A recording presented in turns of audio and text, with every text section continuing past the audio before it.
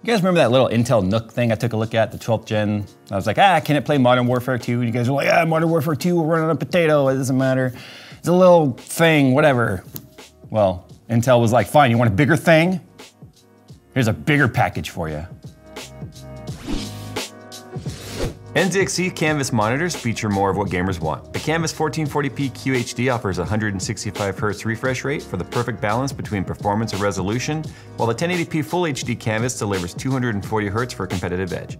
Both versions feature AMD FreeSync Premium, 1 millisecond response time, and OSD settings via CAM, allowing for specific settings between games. To see the complete list of Canvas monitors and monitor mounts from NZXT, follow the link in the description below. So this is actually an Intel NUC bare bones kit. So you're gonna have to add your own RAM, your own storage, your own graphics, and memory. But what it will come ooh, it's like a Pelican case. I'll show you guys here in a sec.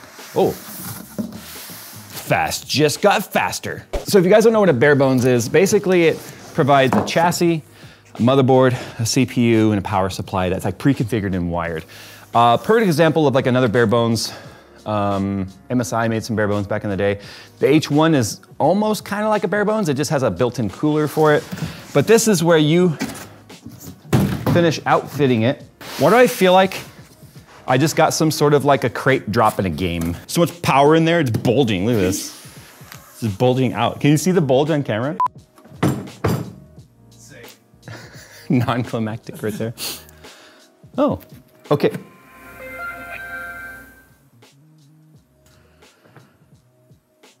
Does it only do it once? It's like a Hallmark card. Just a really yeah, big... I'm sure everyone watching would love to get a Hallmark card that includes a computer inside of it, you know? Okay, there's our power cable. What do we got here? Oh, it's a SATA adapter. So you can see how these are very small, short lengths of cable because again, this is a small form factor PC, believe it or not. Mounting screws and stuff for M.2s and extra chassis screws for mounting like regular hard drives and such. It's not that big. Okay, so every single side of this chassis, with the exception of the very front, is ventilation. So obviously it's gonna need it because of the amount of hardware that's in here. Now, speaking of hardware, it comes with a 13900K. The rest of it you have to put in. So the one that they pre-configured here was kind of showing like a, hey, best case scenario, here's what you can fit in there. So ours has a 3080 Ti in there, 32 gigs of DDR5, 4800 megahertz Kingston Fury, a 1 terabyte Kingston Fury Gen 4 NVMe SSD. I wish it was a bigger one, but that's okay, it's just press sample. As I sort of tear into this, the top has a thumb and a spring-loaded captive screw. 2 USB 3.0s, a USB-C / Thunderbolt, I'm assuming because it's Intel, and then your audio cable. There we go, so here's our panelage. And those, I believe, are magnets right here on the side. Yeah, bitch! Magnets! Oh! Stop it! It's a 13900K, but it's very similar to like a motherboard layout almost. So you can see you have this sort of a spinning downfire fan that pulls air in, and then it's gonna exhaust it out the top through this heatsink this way. We do have plenty of case ventilation. These are actually Foxconn fans. I've never seen Foxconn branded fans, but that's what these are right here. And this is awesome because it's gonna pull air out of the chassis, and considering the fact that we have an axial fan cooler in here for the 3080 Ti, there's gonna be a lot of heat that needs to be dissipated. The RAM is SODIMM, so as you can see, it's sort of an adapted, kind of almost like a motherboard, laptop motherboard, but it has a traditional like I/O deal in the back. But you can see just how small it is back there. Usual suspects, a dual NIC on here. Does it show the speeds on the NIC? 2.5G and a 10G. It's got a 10G NIC built in here. It's quite a chonker, to be honest. So this right here looks like where we can add some storage. So here's a tray that you can pop out and put a 2.5-inch drive, probably even 2 on there if you use, yeah, you can mount them side by side there and there for SATA drives. You can see here, this is where they've sort of done some cable management and stuck the wires just back behind there. Remember, this will all be empty in your unit simply because of the fact that it doesn't come with a graphics card. Here's our power supply here, which appears to be, oh yeah, it is an SFX. You can see right here, there's a shroud to help force airflow through the CPU heatsink. If I shine my light through there, you'll see it does actually flow all the way through there, out the back of the case. So that's really well thought out. This guy right here lines up with the flow-through exhaust on the 3080 Ti. So there is a pretty decent amount of thought put into this. So this is just a super tiny motherboard that is just adapted to fit a 13900K, which by the way, this is not a very massive cooler for a 13900K. I just want to point that out there. Now that I've had one dead mouse battery later, went through all of Windows invasive advertising, installation, malware, OS installs, and finalization.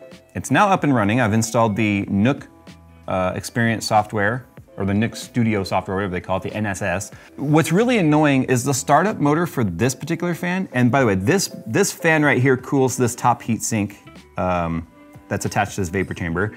And then this vapor chamber cooler is cooled by the rear fan on the top. So this cooler fan and this top fan are tied together. Now I will do temperature testing without touching any of this stuff, and then I will see how we can dial it in. But this device is not supported.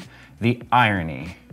All right, so it's all installed now. I mean, full fairness to Intel, it does state in the README and stuff that this is an early version of the software, which is why we had to do some standalone installs of pieces of the software to make it all work and whatnot. Anyway, here it is. So here's your 4 RGB headers that you have control of. Right now, nothing's hooked up to those headers. There's no lighting installed with this by default. We do have fan control, which is awesome. We also have our little performance doohickey here that will show us, like for instance, 43C on our discrete GPUs, but GPUs. So that's just sitting here. And that's because, as you can see, they are 0 RPM right now. And so is the CPU. You can see the CPU is also at 0 RPM. So I prefer not to leave that at 0 RPM. Let me tell you why. This particular fan, when it starts up, the one on the heatsink right here, it makes kind of like a grindy sound as the motor starts. And it's not like it's just the way the motor is. It's not like there's anything impacting it or whatever. That's loud. What's 100 sound like? That's a lot of air though, holy crap. Whee! I can't make it go down. Okay, so if I want to control the fans, at least for the tough 3080, I would have to install like a MSI Afterburner or something. So what we're gonna do now is I'm gonna get all that software set up, I'm gonna get the panels put back on, and then we're going to do some temperature testing in Cinebench for the CPU specifically, and then we will do some like Port Royal looping or something to see how the GPU copes with the temp. Okay, so we're gonna start with Cinebench R23, 13900K. We do know the desktop variant with full cooler, 360 AIO, the whole deal, scores a little under 39,000. It's like a 38,600 or so is roughly where they land.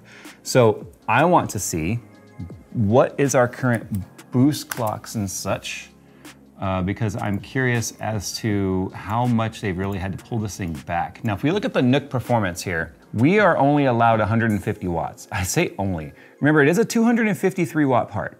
So if we were to move to max performance, it's hard to see. It goes from 150 watt to 160 watts. So we get 10 extra watts, that's it. So I'm gonna go back to balance because that's the way it ships out of the box, and we'll see how it changes with some of this performance modes and stuff. Let's just start it up, let's see what happens. 88%, 84C, 88C, 89. Wow, it's actually not bad. And the fans,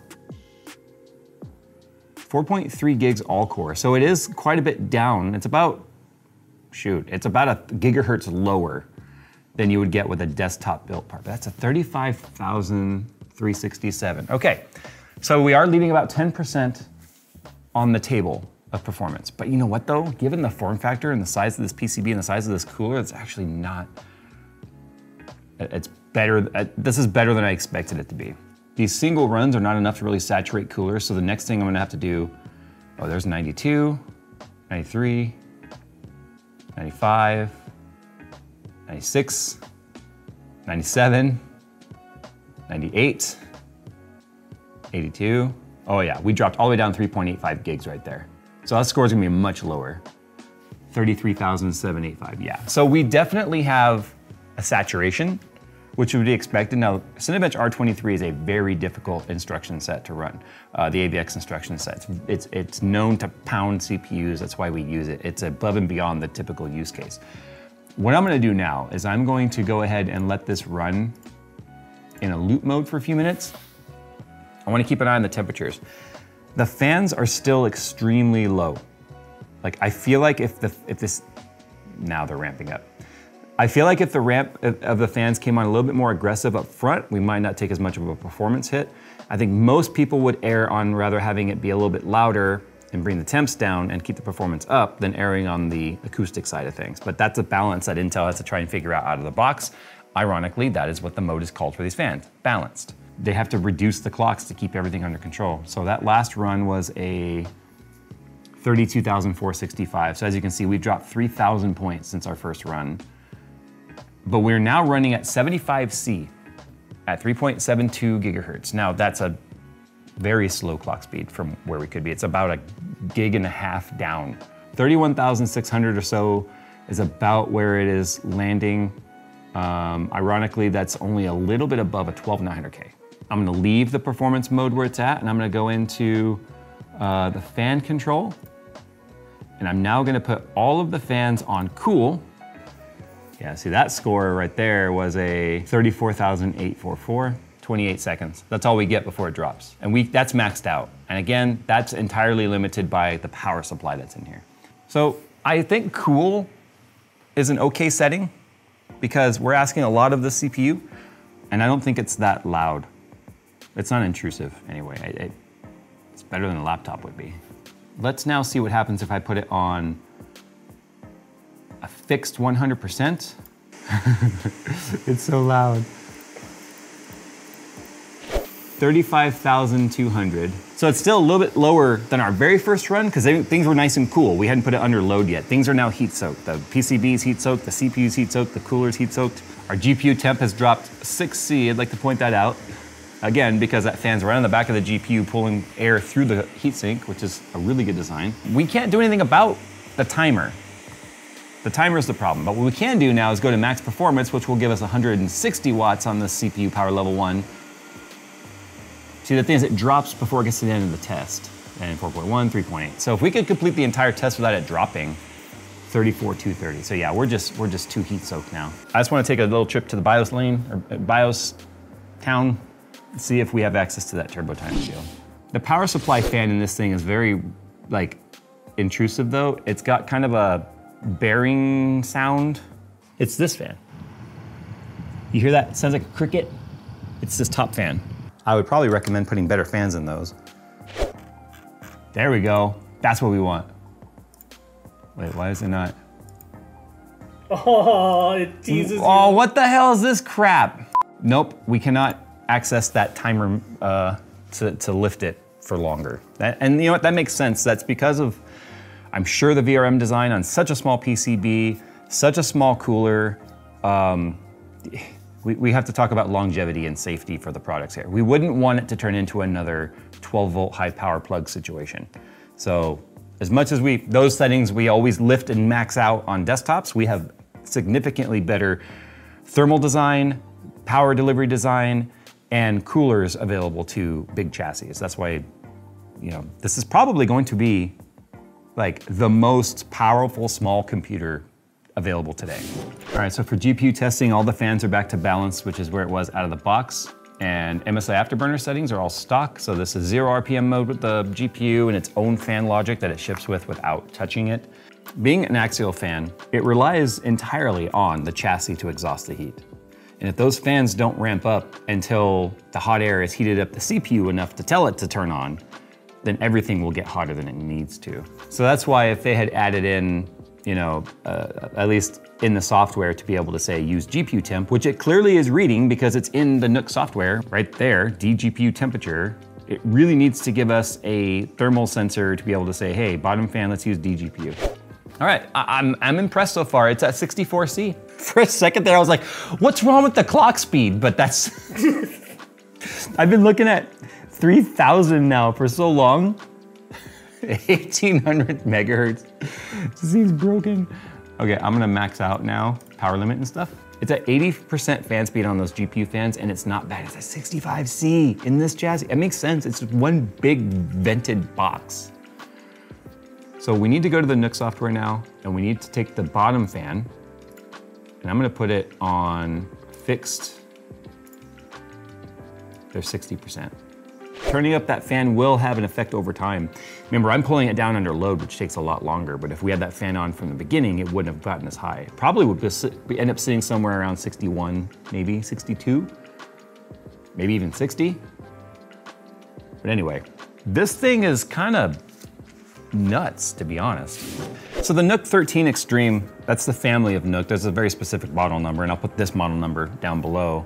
Again, it's a bare bones. Comes with the CPU, comes with the motherboard, comes with the power supply, and then it comes with the cooler design.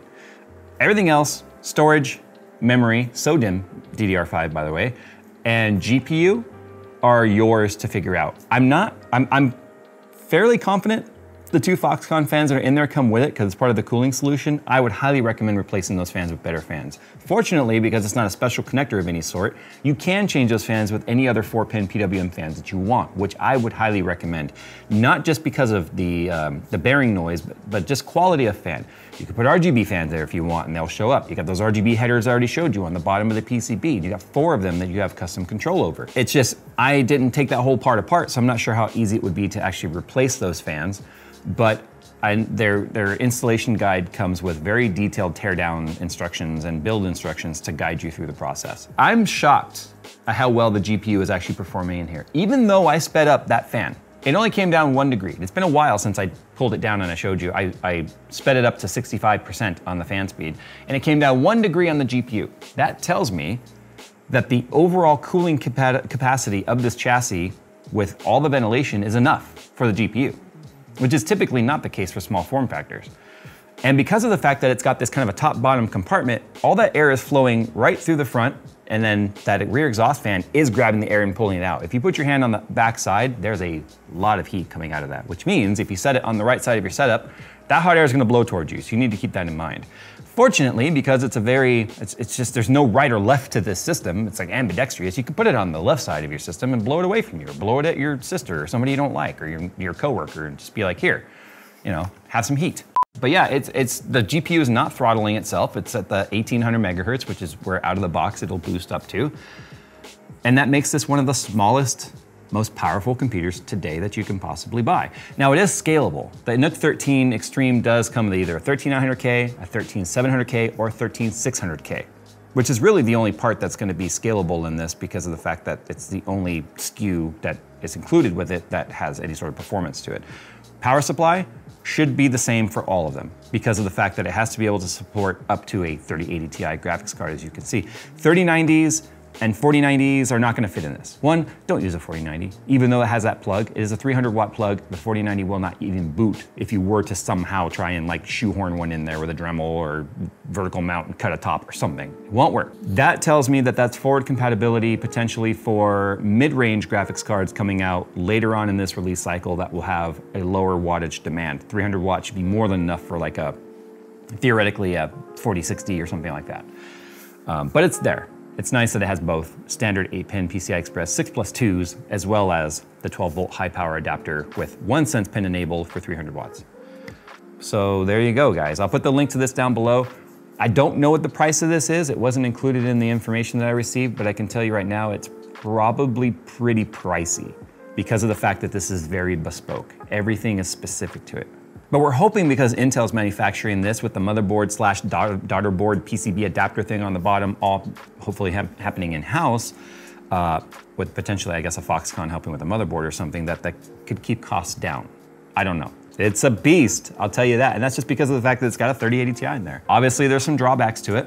It is a desktop part that does not give you desktop performance because of the fact that it's limited by the thermal and power delivery design of a very, very small motherboard and power supply. But that's some of the trade-offs you get when you go like this. Anyway, sound off down below if this, it's hard to even call this a NUC. This is a mini tower. It's not even a NUC as far as I'm concerned. But does this interest you? Does it now, because it has a big discrete graphics card option available to it? Is this something that maybe would pique your interest, or is it just still too much compromise in a form factor like this? Sound off down below, guys, and as always, we'll see you in the next one. And it's still at 64C. Good job, little buddy.